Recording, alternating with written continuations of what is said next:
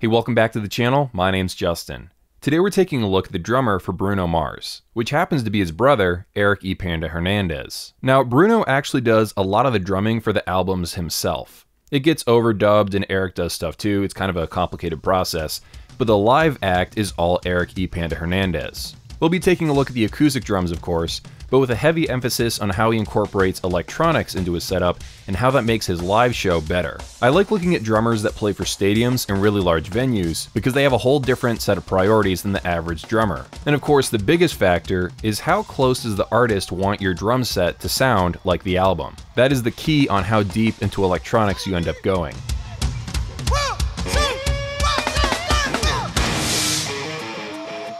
We'll break down each of his setups in a second, but first, let's go back to where it all started.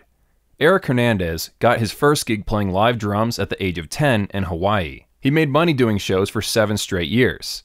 When he turned 18, Eric moved to Los Angeles. He wanted to break into that much larger music scene. But it turns out competition to get into a good paying band is absolutely brutal out there. After a while, Eric began running low on money. He started picking up jobs before switching careers to become a police officer. His entire drumming career was almost snuffed out just like that. His DW drum set sat dusty in a garage for 8 years. But we all know it's nearly impossible to squash the drumming bug once you've got it. Eric would find himself randomly tapping on tables at the police station all the time. Now, the big change in his life began when his brother Bruno Mars decided that he also wanted to leave Hawaii and move to California. Bruno successfully broke into the music scene after a ton of effort and began climbing the charts. Here's a quote from an interview that Eric did with Mike Dolbear, which I'll link below. Now, Bruno wanted to buy instruments for the house. He was like, why don't you play drums? So he bought me an electronic drum set, a Roland TD50. He brought the kit into my house. He had a guitar and keyboard set up, and we were jamming in the living room. One friend bought a house and said, hey, we'll pay you $300, come play our house warming party. So my brother called one of his producer friends who plays keyboard, and the guy's like, all right, let's do it. We end up doing this house party, and we killed it. The very next week, I was going to local pubs in my neighborhood saying, hey, I got a 3-piece band, what do you think? Take a chance, we'll take $100 plus tips or whatever. So we had an every Wednesday night gig. I was playing my electronic drum set at pubs, and it was great. So now that we've got his background out of the way, let's move ahead to 2011. The setup here is pretty simple. Just a Roland SPDS to the left of the drum set. There's also possibly a side snare with a drum trigger on it, like a Roland RT10S. It's hard to say for sure though because the footage is pretty low res. He was using this very minimalist electronic integration for quite a while. When asked about his electronics in a 2012 interview, here's what he said. With the Bruno show, there's no playback, so I'm the drummer and percussionist and effects guy. We use sampler pads and I trigger some samples from the record, some 808 sounds. We experimented with some triggers on the snare, but more so I just hit the pad. I may expand, but I'm kind of a caveman when it comes to programming my electronics. Thank God for my drum tech. Now jumping forward a year, this is the drum set that he used on SNL. It's pretty much the same thing. One Roland SPDS to the left. When it comes to the acoustic drums, the shell sizes, and the cymbal choices, I'll put them up here on screen. You'll see a lot of experimentation in the drum sizes especially until he really locks it in later around 2017-2020. Now later that year on the Moonshine Jungle Tour, he did start making some changes. He switched over to the Roland SPD SX.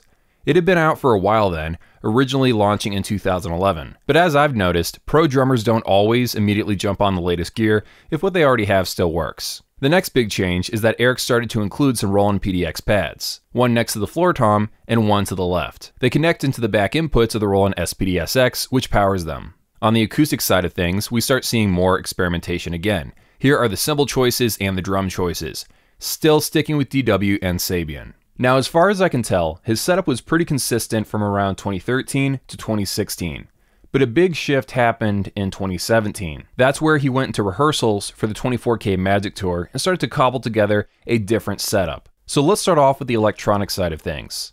Eric decided to add a Roland KT10 kick drum pedal on the floor. I love this thing because it's high quality, has a weighted feel that you can modify to fit your playing style, and it has a very small footprint. It's definitely a helpful tool that came in handy when Eric least expected it. That kick drum pedal saved me during one of our very first shows, where I put a drum beater right through my kick drum head in the middle of a show. If I didn't have that trigger pedal, I wouldn't have had a kick drum. I probably would have been playing all the kick drum patterns on my floor tom to cover until I could find time for my drum tech to come and fix it. The KT10 wasn't really meant for that, it was meant for me to have the ability to do an 808 bass note. But after that incident, and it saving me, now it's my backup kick drum. So it's kinda like you wouldn't miss it. It would hopefully be seamless. But by far, the biggest shift that he made to his electronics was the sound source. After using various Roland sample pads for years, he decided to just get rid of them. Here's a quote from an interview where he explains why. What I wanted to do for this tour was eliminate the small pads. I used to use a Roland SPD-SX all the time. It's a great unit and a great tool. But when I'm trying to watch Bruno, who's moving all across the stage, and there's some sounds that I have to trigger on cue, whether it's a vocal or a lot of times a physical cue, if I'm looking at him and my hand is here, my hand would miss occasionally. And then later I get the look of death back. Why'd you miss that? Because it's a crucial sound. Might have been some type of snap or a clap or whatever it may be. By taking a Roland TD50 brain, I was able to get more pads so I could spread it around the kit. It's easier to find these bigger electronic drum pads than finding a square on the SPD-SX. So I would assign specific sounds for each song on each pad. The larger V drum next to my hi-hat was my electronic snare. If there was an electronic snare specific sound, I used that. The other ones were miscellaneous sounds. Claps, wind chimes, snaps, and 808 drops. So there you have it. I'm glad to know that I'm not the only person that struggles to hit those 4-inch rubber squares, let alone in the dark. I think that's a pretty good reason for the change, and it makes perfect sense. The TD50 gives him way more flexibility and so many more drum pad inputs, and he fully takes advantage of that feature.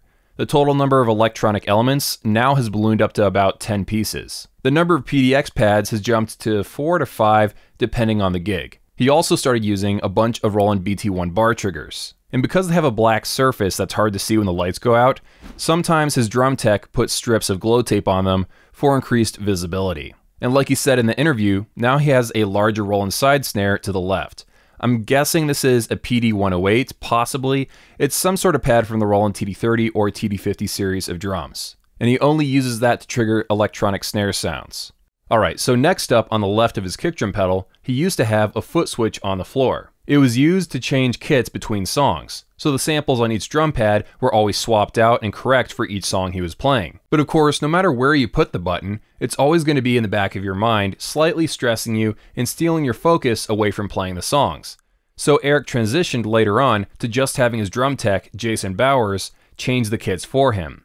So Jason sits at the TD50 module just out of view of the drum set and makes it all happen. So next up, I really want to cover his drum throne, because it's a custom Porter & Davies BC2.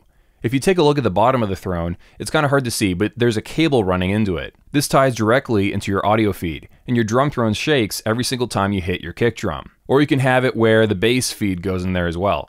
It sounds kind of dumb on the surface, but believe me, it's really cool if you sit down and try it in person. It makes you feel more connected to your drumming, even on an acoustic drum set. The price tag is really ugly though. This whole system costs $1,300. But of course, I'm pretty sure he got this for free because Porter & Davies literally sent him a custom one with his name engraved on it. I'm guessing that was a free gift from them just to promote the brand. Now, there are cheaper alternatives to this piece of gear, like the butt kicker. It's an attachment that you can put on the bottom of any drum throne.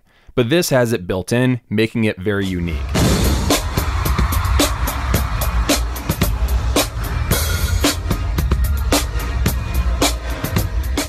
And then finally, let's touch on some of the acoustic drums and the changes that we saw from around 2017 to 2020. It turns out he was working with PDP in 2018 to create a custom snare.